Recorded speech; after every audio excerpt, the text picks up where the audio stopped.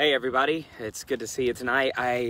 I'm doing something a little bit out of my normal. I don't know if I've ever been a part of a Good Friday service, and so something just felt led on my heart this week to come to you and just spend some time with you in this wonderful day, just celebrating what this day represents and just diving into the meanings and the things that we learn from what was accomplished through our Lord and Savior Jesus Christ on what today is actually meant to celebrate. And so we'll let you get a chance to log in. As always, we'll ask you just to hit that share button to let others know. For our church, this is a unique service. I think this would be the first Good Friday service that we've actually done, and I'm excited just to do it in a unique way, in a unique setting, just to be able to come out in God's creation, listening to birds as they're worshiping Him, to be able to join with them and worship our risen Savior as well. So I hope this video finds you well. Let me know if you're having any problems hearing or anything like that. We're going to do our best to get you back to your life, which I hope is very much dictated and impacted by what we're going to be talking about today in just a little bit. But I did want to share some things with you. I'm going to hold off on any announcements until the end of the video, just simply because I don't feel like that needs to be any type of priority or anything that we're focused on today. I'll just say on Tuesday afternoon and Wednesday morning, God really laid it on my heart to step out. I reached out to Pastor David and said, hey, let's just do something on Friday. Let's do a live stream. And I'm really going to open up and just share with you from my heart some things that God's been talking to me about and showing me through His Word. And I'm just going to celebrate with you. And so I know today is called Good Friday, but in what it actually represents, it wasn't technically good at all. It's actually a day of tragedy when you consider the events of what took place. It's a day designed to represent the day that Jesus gave His life for us. And while we celebrate that, it's because we know what happens 3 days later. We know that He raises back up from the dead, that He comes back as a risen King. And so we can celebrate Good Friday today because we have the whole picture of what actually took place. It wasn't just a death. It was actually a conquest. It was a war declared on the bondage and damnation of sin, on the punishment and on the wages, if you would, according to Romans, of what sin deserves, and that is death. And so on Good Friday, Jesus went to war on our behalf. On Sunday, it represents where He came out the victor and as a result gave us victory. And so when we look at Good Friday, I think it's important that we realize that walking in that day, it wasn't good at all. And what actually happened on that day wasn't a result of good at all. You're talking stories of betrayal, stories of intimate relationships that were broken by people that were supposed to have been His greatest followers, that were running away and hiding, and even Judas turning his back and selling out for just a few pieces of silver, his relationship that he had with Jesus Christ. And then you see this trial take place with false accusation, a beating, a mocking ceremony to where they held false worship. And I don't want to get into this too much, but I believe that if we're not careful, that's what our Sundays turn into. If we're not careful, we can get into this idea where we're coming in and pretending to worship Him, but in all honesty, we're still living the same lives and the same lies outside of that service, as if what He is and who He is did not matter to us. And so I pray that's not the case in your life. But when we talk Good Friday, we're actually speaking of a day where Jesus was brutally executed. And I don't think we need to shy away from those details of just how brutal that actually was. And I don't mean that to put a heaviness in your heart. I mean that to put an openness in your heart to receiving the love that was displayed through what Christ did for us on the cross. No one in your life has ever loved you like that. No one in your life will ever love you like that. There's nobody else in our lives that has ever stepped up and said, I'll take the consequence for everything that Josh Moore has ever done wrong. I'll take the consequence for everything that you or anybody else has ever done wrong. It's never happened, nor would anybody ever be able or capable of carrying that kind of a weight, much less being able to redeem it or justify it or to make it as if it never happened. We don't have that capability. It takes a flawless person to be able to stand on behalf of the flawed. And so therefore we're all disqualified, and none of us could ever do that. So there's never going to be a love in your life that was ever displayed in a way like Jesus displayed his love towards us on Good Friday, on the day that he was totally abandoned, left alone, mocked, ridiculed. And I would urge you, okay, at some point tonight, before you go to bed or before you move on with the rest of your day, to open your Bibles to Matthew 27 and just read the accounts of all the trials, 26, the betrayals, and then in 27, the actual crucifixion and the burial. It actually ends with Jesus being placed in the tomb. And in all honesty, that's how this Friday would end for us as people that were followers of Christ, had we been alive in the modern day, in the time that Jesus was hanging on the cross. It would end with everything we believed in, everything we hoped for, everything that we had placed our lives in a tomb. But for you and I, that's not the case. That's why it's easy for us to call this Good Friday when it actually wasn't good at all. But here's the thing that I have been really focusing on and looking at in my life. We've experienced tragedy within friendship and within our church this week. And I actually, literally, less than an hour ago, was standing in the driveway with Russ. And Russ pulled me to the side and he said, if at some point in this weekend, he said, I would never tell you what to preach. He said, we've got to talk to people that the resurrection has to happen here. And my heart exploded because I said, Russ, that's where God's been messing with me. And I'm going to tell you, because of what has happened this week, God has really pushed me to preach the sermon that I'm about to preach, to stand or sit or whatever you'd like to call it with you today in your home or in your car and just pour this truth out. See, a lot of times in our lives, we find ourselves in situations to where our world falls apart. Right now, if you would, as a whole in a nation, we're in a situation where nothing is normal. Nothing is what we're used to. I mean, we're confined to our homes. We have rules that are placed down on our freedoms that are normally not there. We can't even meet with each other on one of the biggest celebrated, if you would, religious days of the year. It's not religious for me. It's one of my biggest relationship days of the year with Christ. And we'll talk about this a little more. I kind of hinted to it a few weeks ago on how Easter isn't a religion. It isn't a service. It's a lifestyle. And I know Bill Hart posted that and kind of gave you a little preview, but we're going to hit on it a little bit, if God wills, on Sunday on what that lifestyle of resurrection should be. But as I looked at this, I realized that there were so many times in the scriptures where Jesus would be walking in the Gospels with Matthew, Mark, Luke, and John. That's the Gospels. He'd be walking with his disciples, and he would tell them literally what was going to happen. He would share with them. You'd hear things like, they're going to tear the temple down, and in 3 days, I'm going to rebuild it. They'd be like, what is he talking about? Matter of fact, the text that I'm going to give you tonight that we're going to look at really quick is in Mark chapter number 9.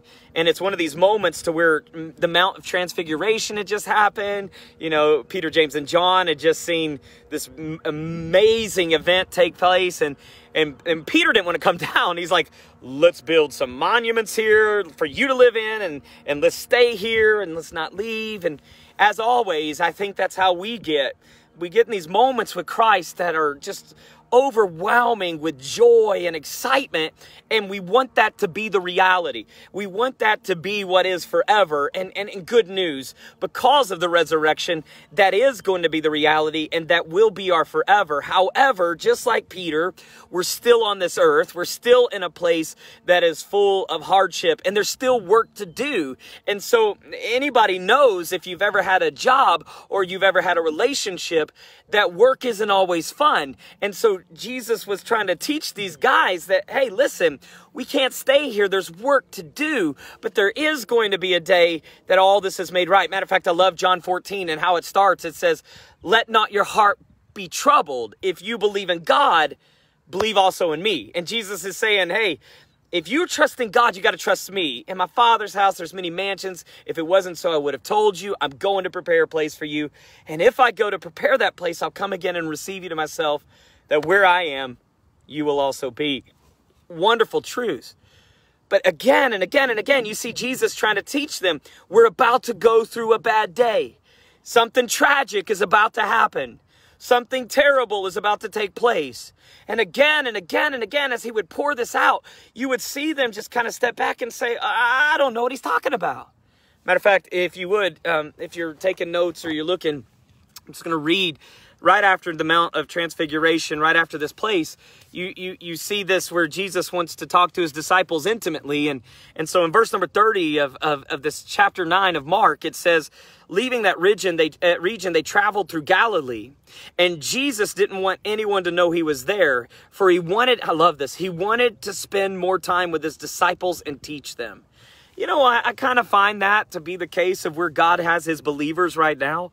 He's wanting to spend time with you and with me and teach us something powerful about our lives. And so he's taken these followers of his and he doesn't want anybody else to know. In other words, he wants intimacy. And can I tell you, those of you that are sitting here listening to me that may feel lonely, those of you that have heartbreak, and believe me, my heart is broken right now. Those of you that are in these situations understand that with this coronavirus and everything going around, it has opened up an opportunity for God to meet with you, and he longs to meet with you intimately, to teach you and to be personal with you. And so Jesus has taken this personal moment with his disciples, and it's actually just a very brief part of scripture. And even this chapter, it's a very short portion. And here's what he says. He says to them, the Son of Man is going to be betrayed into the hands of his enemies.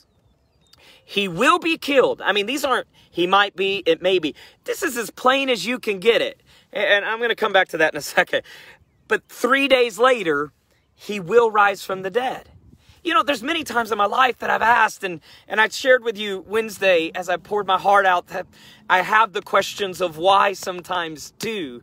And there's many times in my life that I'm asking God, show me, show me, show me. Just like the Pharisees and the scribes. God, show me who you are. Show me what you want to do. And then I'll believe. But just like this, that verse is clear. In Mark chapter number 9, verse number 30 and 31, Jesus doesn't leave any kind of like guesswork or any kind of you figure this out, or, you know, I got the secret that I'm not going to tell you. He makes it clear. He says this, I'm going to be killed by my enemies. The disciples knew who those enemies were. They had been there when the Pharisees wanted to stone him, wanted to kill him, arrest him, when they were driving him out of town and all these other things. They had witnessed it. They knew that these enemies had to be the religious crowd of the world. And I'm going to tell you this right now.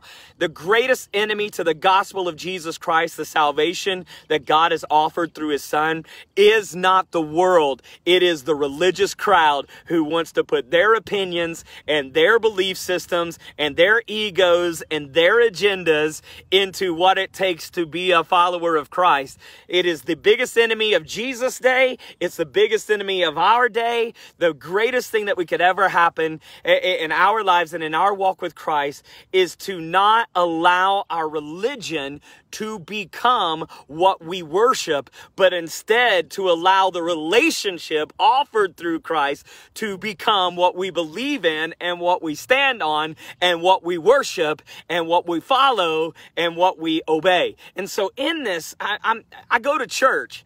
I hate the fact that we have related church with religion because they're not the same. Religion is an act and a show and a ritual and a tradition to try to prove you're something. Relationship, church, is an act of worship, an act of obedience, an act of follow, an act of celebration because he has made you something. Religion's trying to prove you're something. Hey, church and worship and relationship is because he has made you something. And so I'm proud to go to church. Even if that church right now is online, I'm proud to be in church. But I am not religious. I am relational because Jesus Christ has made me a child of God. He has made me a brother. I'm a brother of Christ. You're a sister, a brother of Christ, because there's been a relationship. But I have found this to be true. When I get super religious, it doesn't matter how clear Christ makes it. I feel like it's not good enough.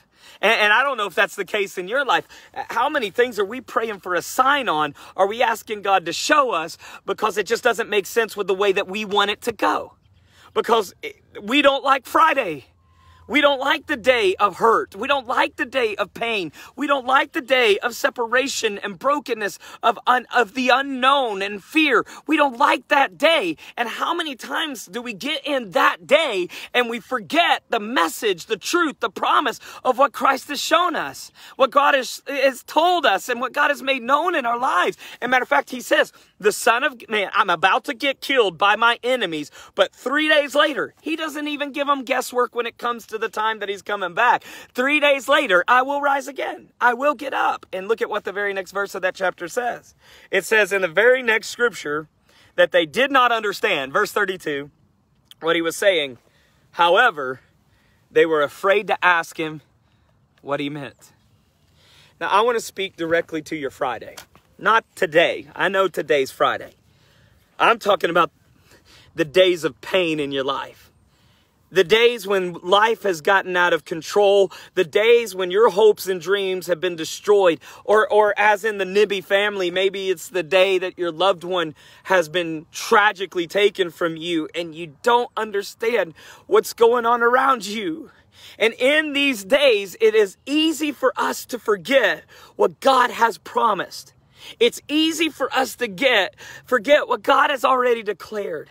Matter of fact, do you know that the Pharisees, at the very end of Matthew 27, what I told you to read earlier, the Bible says that after Joseph had taken the body of Jesus and buried it in his tomb, that the Pharisees went to Pilate and said, this guy has preached that 3 days later, he's going to get up. We want you to guard it and secure it so that nothing happens. To which they're told this. He says, hey, take your guards. Listen to what they're told by Pilate. Take your guards and secure it. I like this statement. The best you can. I mean, do your best. If this guy has said he's getting up, do your best. Let's see. Because if he's the Son of God, he's getting up. And so here's what happens.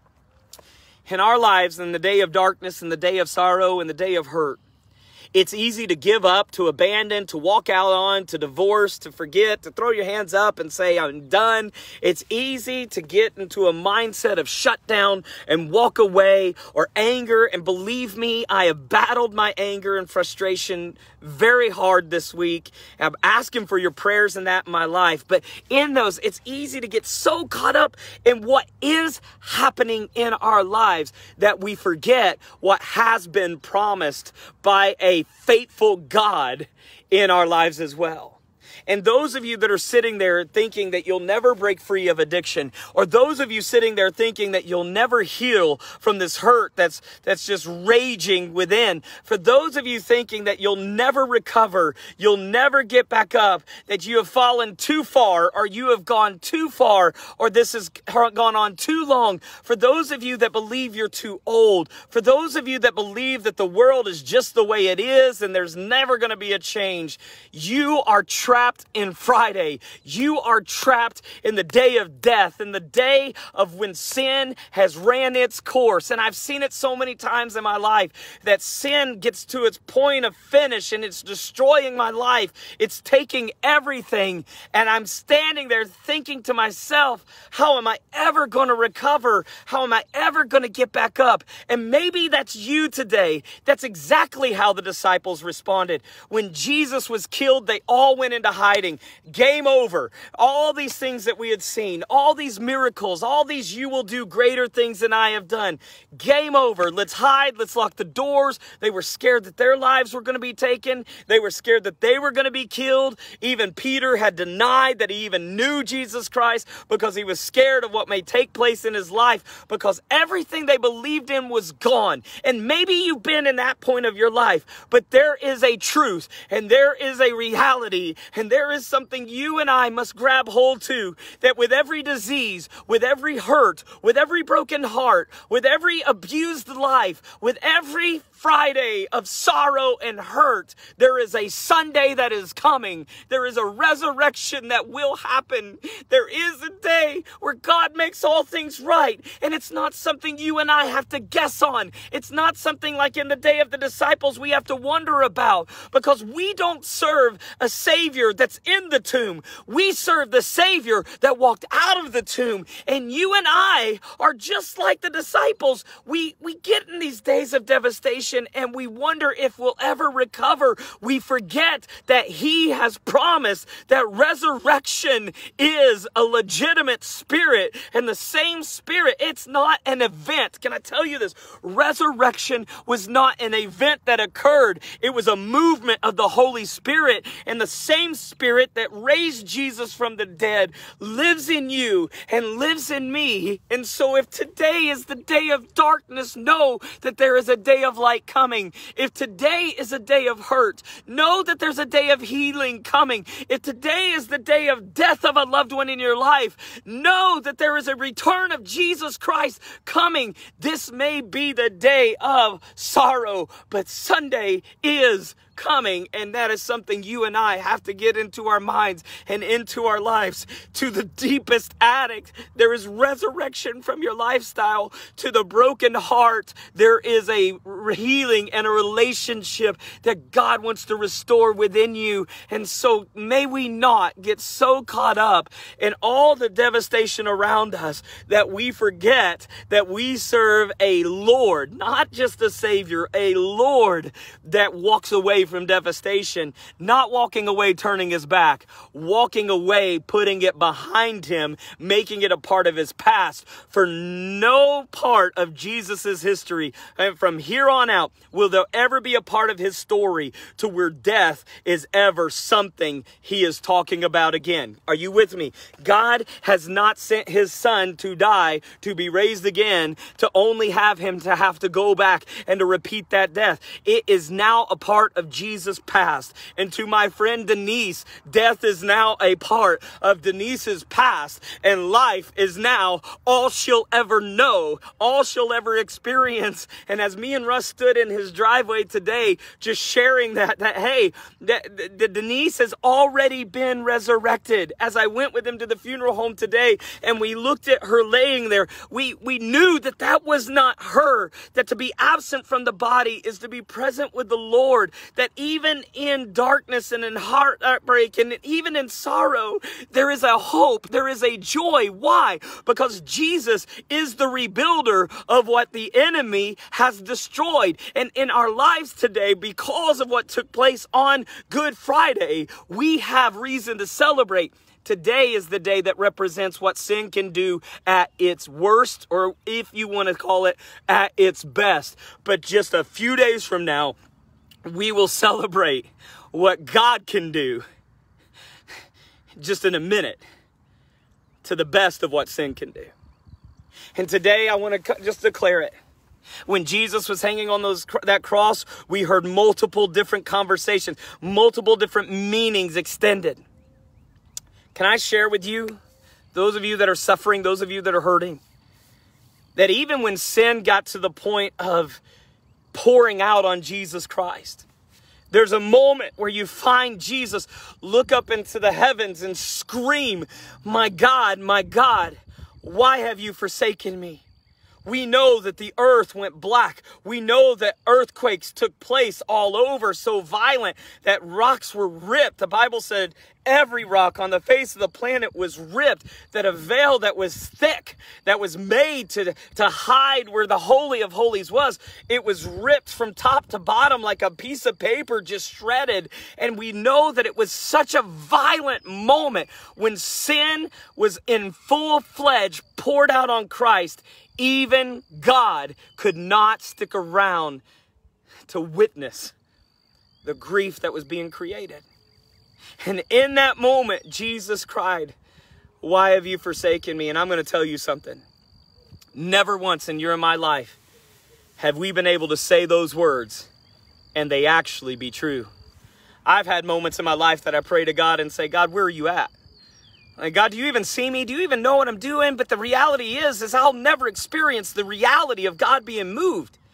There'll never be a day in my life to where God's presence has been removed from me, because when God's presence is removed, the whole earth mourns it, even nature. Can I put it this way? When the spiritual realm of our world is shaken, the physical world shows its attributes, shows its bruises. And on the day that Jesus died, the bruises of that anguish and that payment of sin, they were visible everywhere in the physical world to where we could not even see. There was a darkness, and there was an earthquake, and there was violent things taking place. Matter of fact, the psalmist wrote it like this, that the bulls of Bashan, the demons of hell, were gnashing on his body. I mean, Christ was experiencing the punishment of sin in that moment. And God's heart was so grieved that he turned his back and could not see it. I've even prayed it lately. God, you know what grief is. You know what it's like to see death at its finest take a life of someone you love. So God, the comfort you needed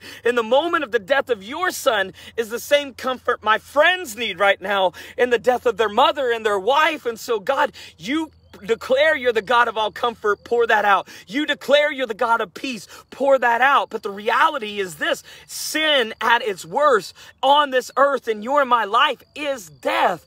But death at its least in our life is promotion to the life of which God has created for us to be, for us to have the original intent, the plan, the wisdom made known, as we talked about just a couple nights ago on Wednesday. So I don't know where you're at in your journey, but I do know this. If you're in a day of celebration, there will be a Friday. There will be a day that hopes and dreams die. There will be a day that hurts come. But there'll also be a resurrection day.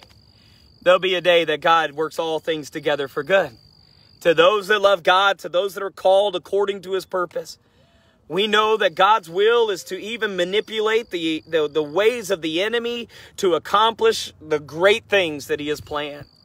I was reminded as I was reading, I was going back through scriptures, and I was reading in John chapter number 13, and this is where Jesus was washing his disciples' feet, and they were having a problem, especially Peter. And Peter was like, you can't do this. You ain't go wash my feet. And right before this moment takes place to where this dialogue goes back and forth with Peter, Jesus says, you don't understand what I'm doing right now. He says, you don't get what I'm preparing you for. In verse number 7, he says, you don't get it, but one day you will.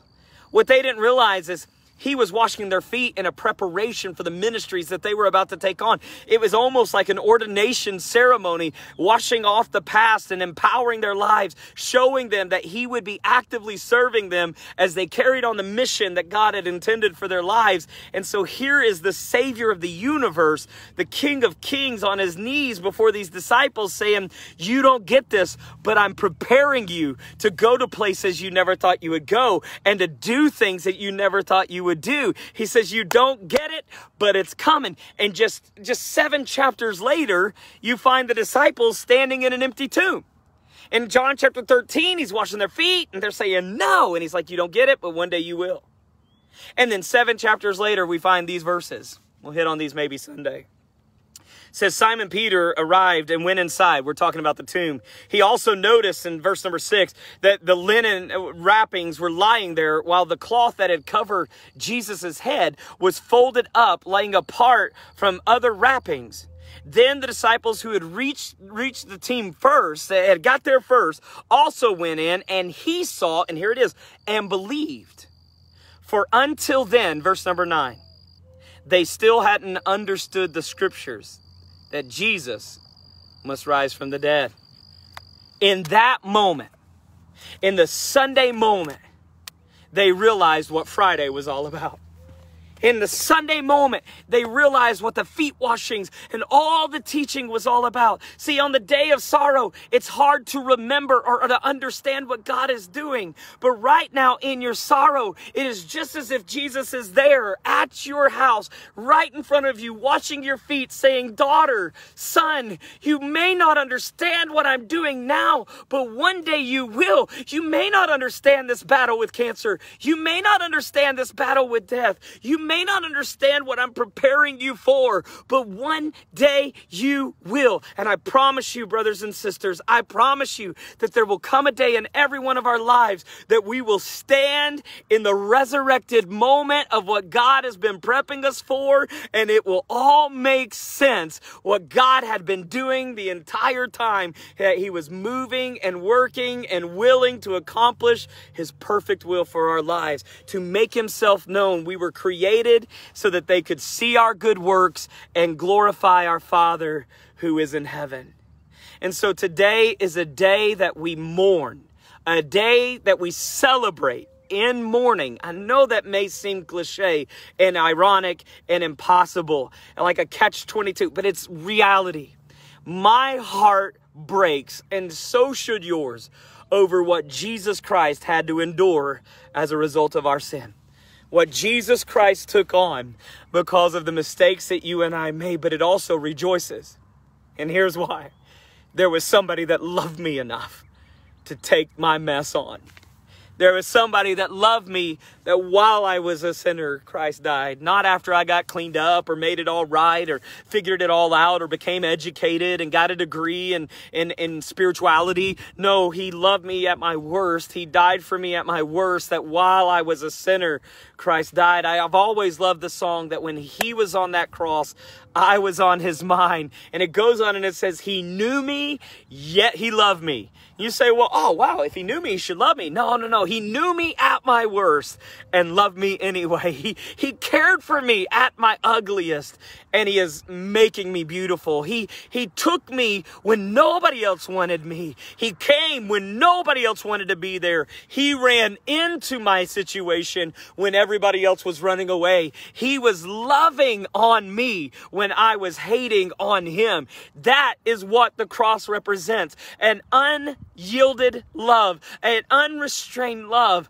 and a non-circumstantial relationship being offered. And yes, my heart breaks that he died for me. My heart breaks that he was brutalized for me. But I can sit here in the morning celebrating, in my heartbreak, in this morning of heartbreak, celebrating, because I know that Sunday's coming. In the story, Sunday's coming. And so I know the end, that he got up, so I can celebrate too. The difference in my current life is I don't know yet the results of what God is going to do through the circumstances of my life. You don't yet know the results of what God is going to do through the tragedies, through the heartbreaks of your life. But the truth is just like the Sunday came for Jesus to get out of the grave, there's a Sunday coming for you and for me. We will walk away from these things that are hindering. We will be rid of persecution at some point. We will see a resurrection of God's original plan. We will see a return of Christ.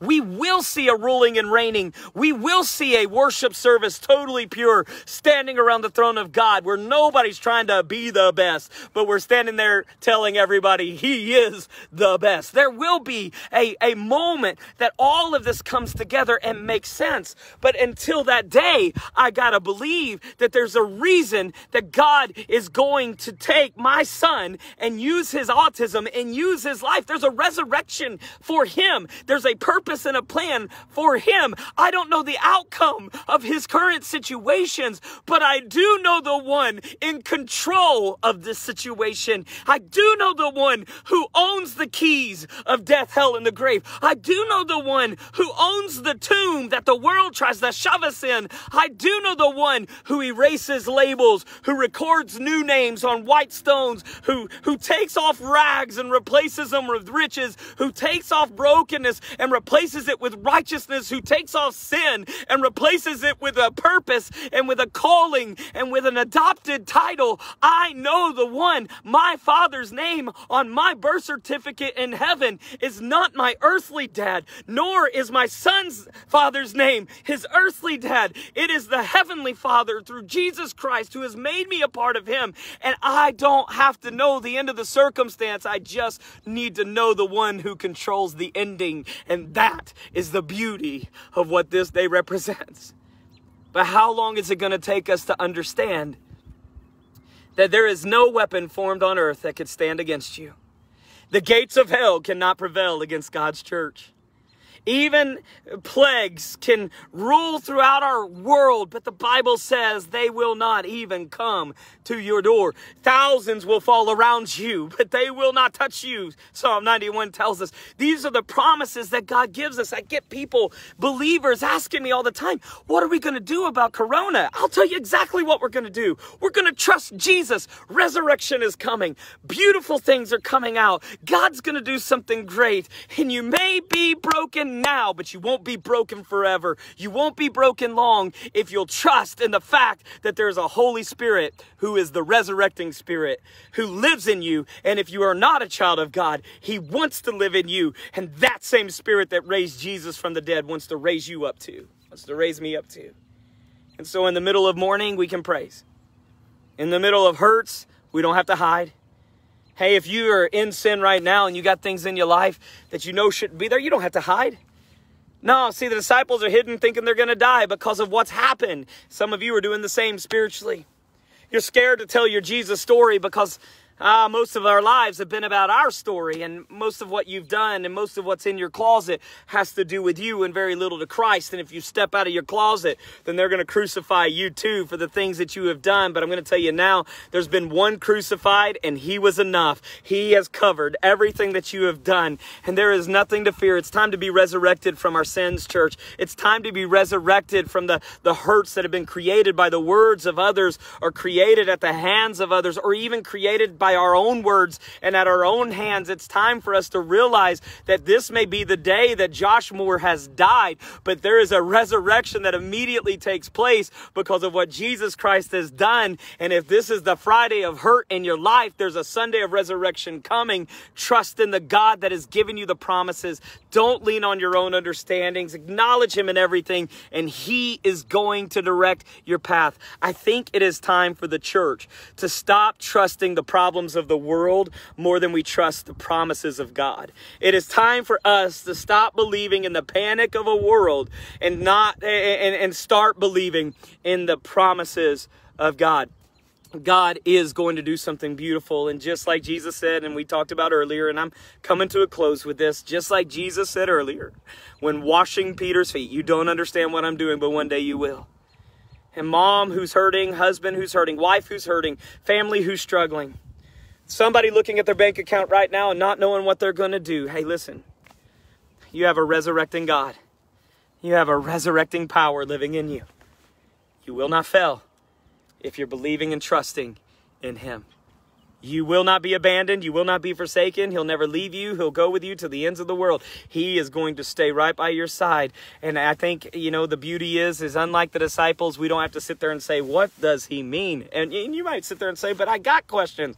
You know what the Bible says there in Mark is they had the question. They were scared to ask it. If you've got questions that you don't have answers to, ask God. He wants to explain them to you. If you lack the wisdom, He wants to show you His plan. He's not going to withhold it, and He's not going to rebuke you for asking, James 1 tells us. Just go talk to God and tell Him. If you need to talk to someone who believes in God, give us a call. Shoot us out a message, because it is Good Friday. Not because anything good happened on what this day represents. And I know Jesus died, but sin was destroyed. Sin was nailed to a cross. I like how Colossians says it. He took the record of wrongs that was held against us. He nailed them to the cross. They died there. The Bible says He stripped the enemy of all of his power in Colossians. In other words, he publicly shamed him. And when He walked out of that grave, even Satan knew. Even the demons of hell knew there was nothing they could do to stop Him. And you know why Jesus wanted it to be so obvious that He was unstoppable? So that you and I could believe that through Jesus, we're unstoppable too. Through Christ, we have hope. We sing this it's a new song sang in an old tone, an old kind of twangy way. It says, all my hope is in Jesus. Thank God my yesterdays are gone. I don't know about you, but I'm thankful to be washed in the blood of Jesus Christ. Today is the day that represents the blood. Today is the day that represents the beating, the broken, the abandonment, the hurt. But today was the day that took a step towards the resurrection day. And I'm going to tell you now, I've learned something in my life, and I'm continually learning this. I don't like this lesson, but I keep getting reminded of it. There are circumstances of my life that I do not like, things that take place that I oftentimes complain about.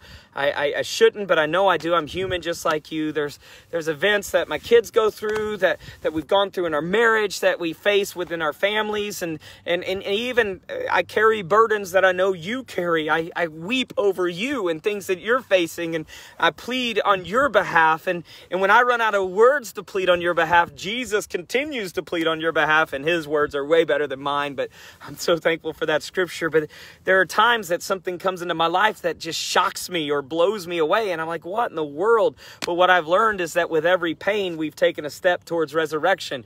With every bad day, we've taken a step towards the good day. And every broken thing, we've taken a step towards things made right. And every day that I live is a day that I'm dying, and every day that I die, I get closer to Jesus. And so understand what Paul is saying when he's proclaiming, for me to live, it's Christ. It's because it's a gift to me, but to die, it is gain, because I get to go and live with Jesus Christ forever and ever. And so I cannot lose. And that's the thing we've got to get into our minds, that no matter what we're facing, no matter what we're going through, because of what Jesus Christ did on that cross, we cannot lose, because he went to war for us.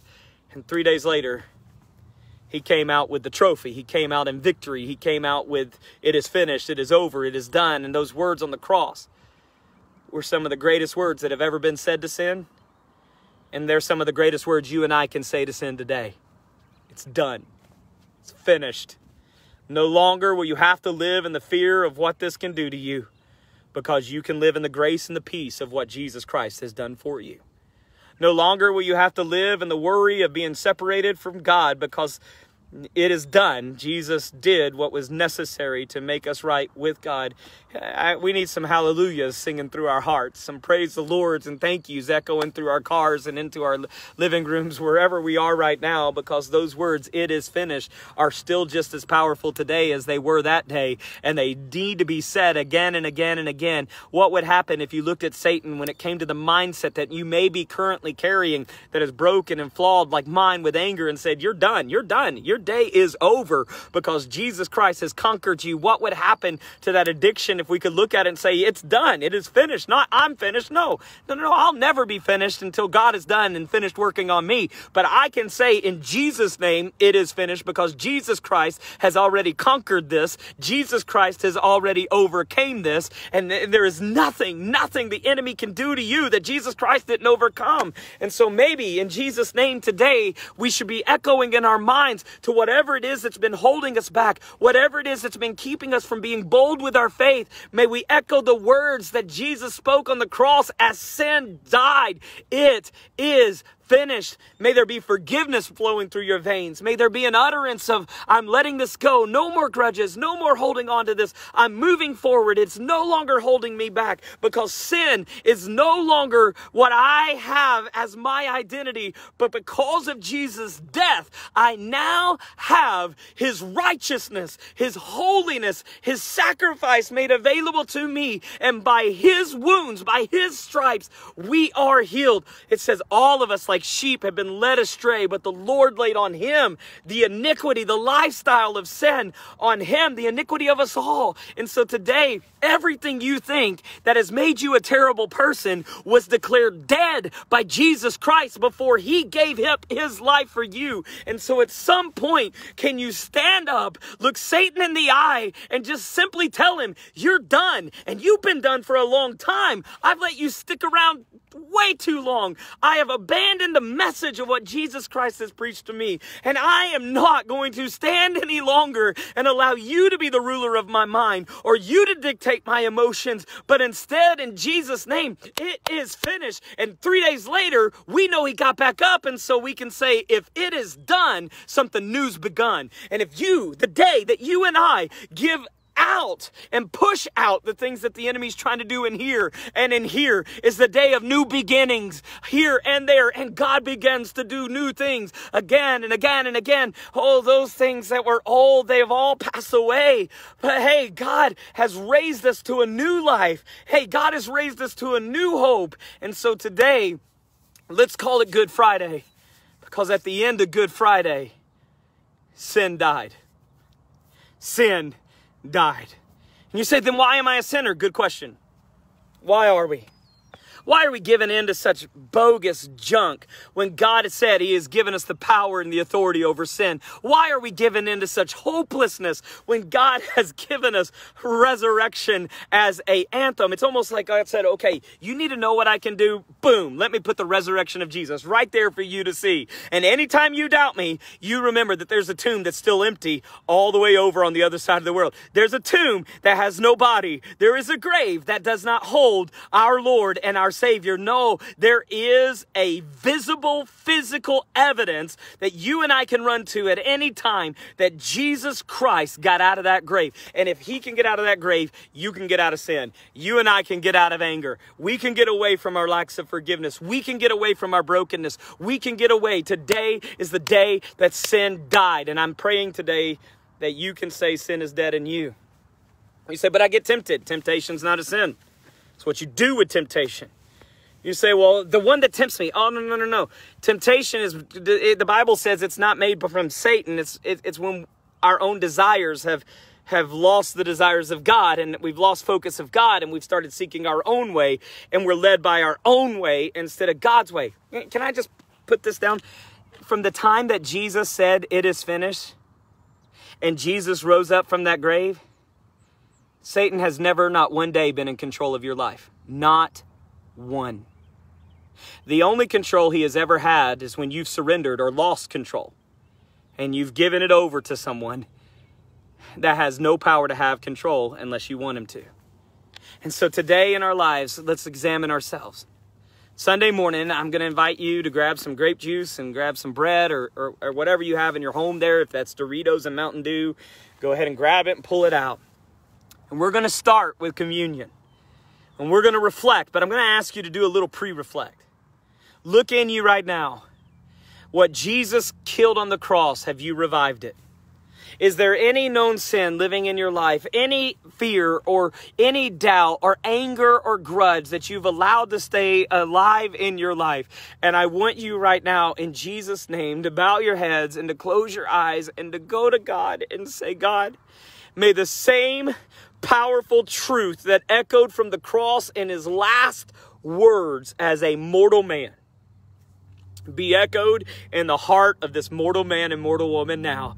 It is finished. And in Jesus' name, I will not be identified, or I will not be controlled or led by who I used to be or what things used to be, but instead, may I be led in spirit and in truth through your holy word and through the power of what was accomplished through the death of Christ on that cross for me. See, the death of Christ is way more than us just realizing that he was beaten and that he was dead. No, it was the day that Jesus said, I'm going to take on sin. And only Jesus came out on the other side of that battle. And at some point in Jesus' name, you and I need to take it on too, knowing that if we do it in Jesus' name, only Jesus comes out on the other side of that battle. So my prayer for you is that your brokenness or hurt, it may still be there. My heart's still heavy. But the heaviness of my heart cannot shade nor hide the hope that I have in Jesus Christ. And while it hurts to see the effects of sin on our world, it brings great joy to see the effects of what Jesus has accomplished in the hearts and lives of those that I love. And so, Russ, if you're watching, I hope we've done justice to what you asked me to share, knowing that our hearts were in line today, saying this, that there needs to be a time of our life to where the resurrection of Christ isn't something that's on the outside, but it's something that has been made real on the inside. so that we're not holding on to things that are going to keep us from talking to our husband and wife tonight or our kids, so that we're not holding on to things that are going to keep us from experiencing the will of God and what He called us to do, so that we're not going to hold on to something that's going to keep us from proclaiming the gospel of God that the world desperately needs to hear. There is a Savior who wants to be your Lord. And when you will accept that Savior and make Him your Lord, your life that is out of control will be brought into peace, and He will lead, guide, and direct you in truth through His word every single day of your life, while protecting and providing every step along the way. And you will never have to worry about how it ends, because you already know. See, our sermon that Jesus is preaching through His word is not the same as the sermon that was preached to the disciples. In Mark, He tells them, I'm going to get betrayed by my enemies. They will kill me. And in 3 days, I'll rise again. That has already happened. The sermon that we get is, I was betrayed, I was killed by my enemies, and I have risen. But I'm coming back. I'm coming to get you. And I will not leave you in this state, and I will not leave you in this world of sorrow and hurt. I will not leave you in a spiritual relationship to where all I am is a spiritual connection, which is enough, by the way. No, I so desire to be physically present with you. So I'm coming back, and where I am, you are going to be. And so while we don't have to look for a resurrection of Christ, we can look for the return of Christ, because this has been accomplished and finished. And I pray that in your heart and in your hope and in your life and in your mind, wherever you are, that today will become a day of renewal. A day will become a day of mourning. Yes, M-O-U-R, mourning, to where our hearts break because He had to die. But our hope is alive and our celebration is born, that because He died, we can live. I live, and Paul said it this way, I was crucified with Christ, but yet I live. And I like this. Thank God, if you know my past, I like this. It's not me, but Christ who lives in me. That's where my life comes from now. And I'm telling you, my life with Jesus is way better than anything that I thought was life before I met Him. My life now, even with its trials and heartaches, and even with its temptations, and even with my mistakes, and even with my flaws, even with those things, my life with Christ. Well, I find now that now I know what life is. I never really had life at all. I'm alive today because I've been reborn because of what Jesus Christ put to death on Good Friday. And so may today be the day that certain things in your life end, so that God's things for your life can begin. That's my hope, and that is my prayer. If you're just joining, go back, check it from the beginning. I don't want you to leave with confusion or anything like that. I thank you for allowing me to just share my heart and to come into your homes in this time. Believe me, I'm trying not to shed these tears, but I have no apology for them. They're present in my life because of joy. And yes, there's pain, but yes, you know what? It's the presence that there was love in my heart. And it's also the excitement of knowing that just because the life that held that love is gone on this earth, the person is still living. They're not dead, and nor will they ever die. They've just been promoted. And so in this, I want to close this way. Typically, we would put all these links and things where you could spiritually grow, but I don't want to do that. Now, DJ, Pastor David, please don't. I just want to invite you to attend somewhere online for Easter Sunday. I know that all the proper thing for me to do would be to invite you to Grace, but I'm not going to do that. I just want to invite you to Jesus. Wherever you can get Jesus, will you please soak Him in this weekend, because He is all you need. Yes, we have live streams, and I've seen hundreds of churches doing live streams, and I do not want to compete with anybody, go to anybody proclaiming Jesus. But ultimately, my request for you is this. Just get to Jesus this weekend and start now. Go read what He did for you. Go know that Friday wasn't the end game, thank God. That Sunday was coming, and know this in your life. If this is the Friday of your life where things have fallen apart, Sunday's coming. Keep your head up. Keep your eyes up. I lift my eyes to the hills for which my help comes from. My help comes from the Lord, the makers of heaven and of earth, the maker of everything. God bless you. We love you dearly. The only thing we'll post in this link, guys, if you don't mind, is 10 o'clock Sunday morning.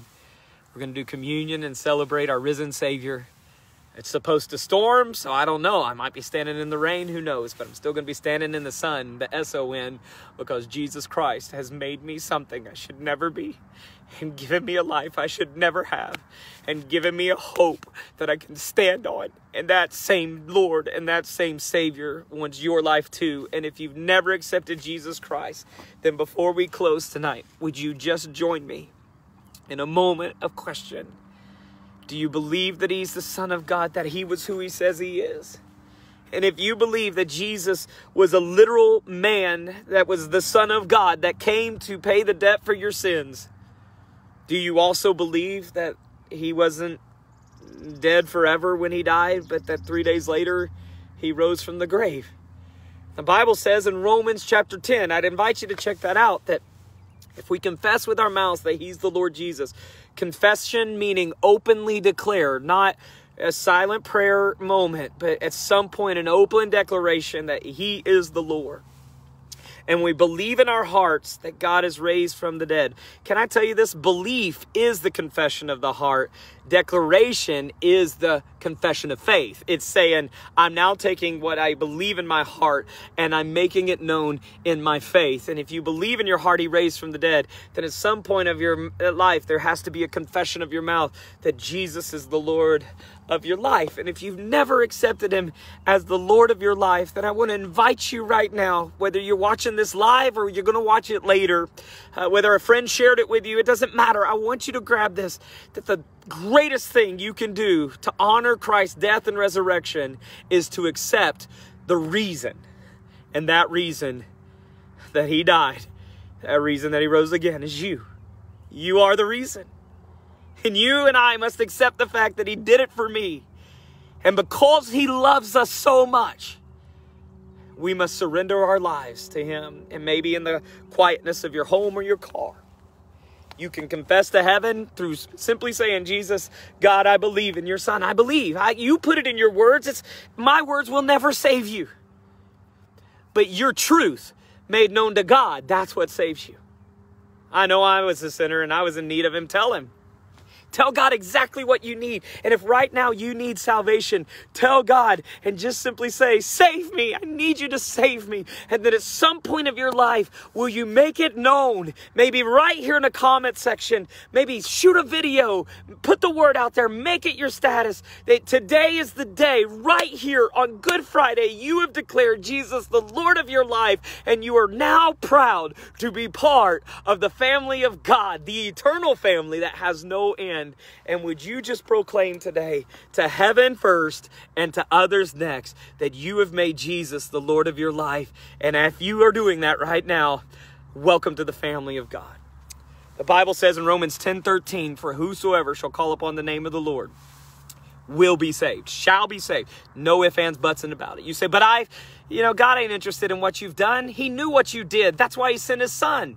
He knows the sins that you've committed. That's why Jesus died. You don't have to say, but there's so many things I got to get right. No, God knew you couldn't get it right on your own. That's why he sent his Son. If you could get it right on your own, I guarantee you Jesus wouldn't have died. Why would any father sacrifice their son if you could achieve it or I could achieve it? It's because you couldn't get it right. It's because you were so messed up. It's because I couldn't get it right and I was messed up that Jesus had to die. So stop listening to that stupid liar that's coming into your mind right now trying to convince you that you cannot earn salvation, that you're not good enough to be saved. The truth is this: God wants to come into your life already telling you that that's the truth. You're not good enough to earn salvation. That's why it's a gift. You're not rich enough to buy it. That's why he wrapped it for you and put it in your life and said, here, just take this. And so today, if you've never accepted Christ, it's not about what you're able to do. It's actually about what you're not able to do. You're not able to pay this debt. You're not able to make this right. So accept the one who was able. And that's the truth. It's just saying, okay, God, I know I can't, but I believe you did. And today, listen, isn't it cool that on the day that represents the day that Jesus said it is finished and sin will no longer keep you identified as a sinner, as a broken, as a lost person, that you can say, today's the day I gave my heart to Jesus Christ and it's done. Old things just passed away and new life has just begun. That's my hope and that's my prayer for you. That is what I hope that you will do, if not today, if later. But you know what? I want to go beyond that. If you've accepted Christ, I want to walk with you in this journey. Feel free. Please call us. Hit me up on my direct message on my own personal page. Shoot a message to the church Facebook. We want to help you grow in this walk with Jesus Christ. If you're a believer that has stayed in infancy of your faith and never developed into what the mature believer that God wants you to do or to be, we want to walk with you and mentor you and disciple you to be able to live in the best life that God has called you to live. Not through our opinions. Our opinions are junk, but through the Word of God and what God has declared is good enough for you and good enough for me. And so I love you dearly. I'm giving you no announcements. I'm not asking for any of your giving. I don't want any of those things. None of it. I want you to go celebrate with your family's a risen Savior. And on Sunday, find somewhere, some church. If there's somebody else that's doing it better, go there on their Facebook, on their live stream, and let's celebrate the fact that He's not just Savior. He's Lord. Because only Jesus has ever had the power to walk out of His own grave. Only Jesus can do that. You said Lazarus did it. Nope. Lazarus walked out of his grave because Jesus told him to. And here's the beauty. You and I can walk out of anything if Jesus is the one that we're allowing to tell us to. If Jesus is the one given the authority. And now He's Lord. He's King. He's more than a Savior to me. He's my everything. And I pray to God, He's yours too. I love you. I miss you. I cannot wait to celebrate with you again. If I get to see you on live on Easter, awesome. If I don't, I'm praying it's because you chose to go somewhere else, and that's okay. If God ministered to you through this, share it. I don't care. This ain't my message. It's His. But let's get the word out there. Let's let the world hear. We serve a risen King today. And I am proud to be a child of God. I am proud to be His. And I am so thankful that He is mine. I pray you are too. I love you. Stay safe. Stay smart. Stay obedient. I'll see you next time.